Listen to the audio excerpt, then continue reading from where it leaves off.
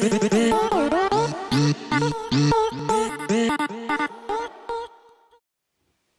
so today I'm going to show you what kind of supplies you need for crocheting. I will do another video of, I'll put the link down below if you want to watch that video. It will be about how to crochet, I think it's called a single crochet, yeah, a single crochet. And eventually someday I will show you how. Hold on. Here it is. I will eventually show you how to crochet a bear. So you can see that it's a little bit lopsided and the eye's a little bit big, but I've increased. I got a lot better from my first one, but once I get more used to crocheting animals, I will do a video on how to crochet a bear. I've done a fish and I've done a mouse. I actually have a video also. Might not be in the link down below, or it might be.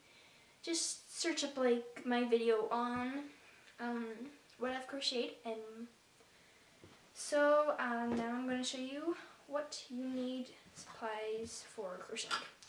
Okay, so first of all, the obvious one, you need yarn. Any type of yarn, just depends on what you're making. You want to grow? My cat's just do it. So I have just a bunch of yarn in here.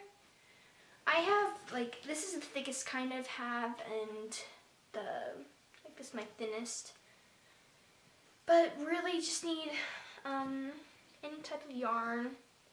It depends on what you're making, really. And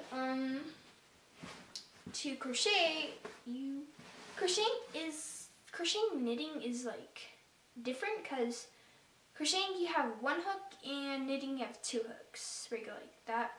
Crocheting you just have one hook. So right here. And the type of hooks you want depends on what you're crocheting. Here. So I just here. Let me get closer. I just have a little baggie. I got this Michaels for $12, and take this out. It just has a little compartment so you can put all of your needles in there, or crocheting hooks. There are different ones. If you want the cheaper ones, they're just sticks, and $6. These are $2. These are $6. They're a little bit nicer. But for these ones, I just feel I just like them more. And of course you need scissors.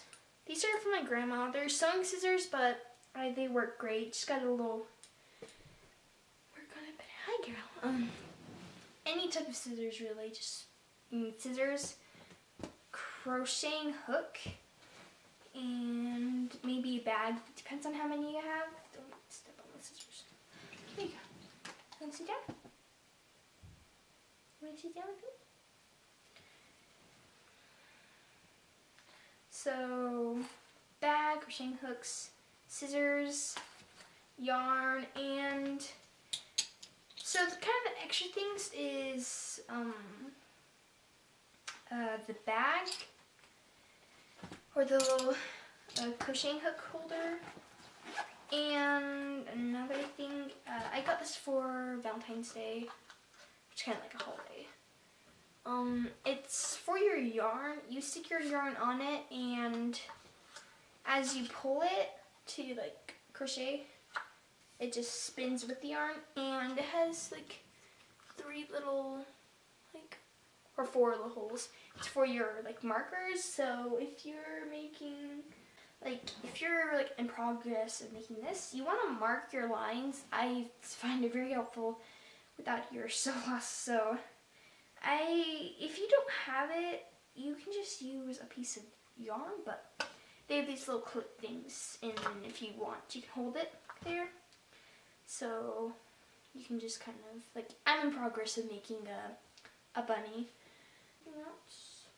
Oh yeah, so if you're, like with this yarn, let's see what it's called. I'm making a blanket right now, so it's kind of wrapped up.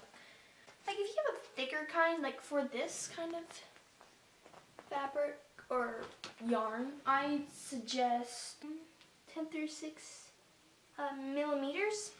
And for the smaller kinds, I'd suggest, well, like, there's like different kinds really.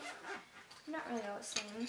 But, like, I'd say the most popular ones are 4.5, 3.5, and those are most ones I've used so far. So that is really everything you need for crocheting. Hi girl! Crocheting, and I find it really fun. If you're like on a road trip, it like passes through all the time. If you're just like, I started like really getting into it. Because I was sick. So in the link down below, I will show you a video of how to hold your string and how to crochet. I forgot what the word is, but I hope you enjoy this video. Make sure to comment down below and subscribe. Bye.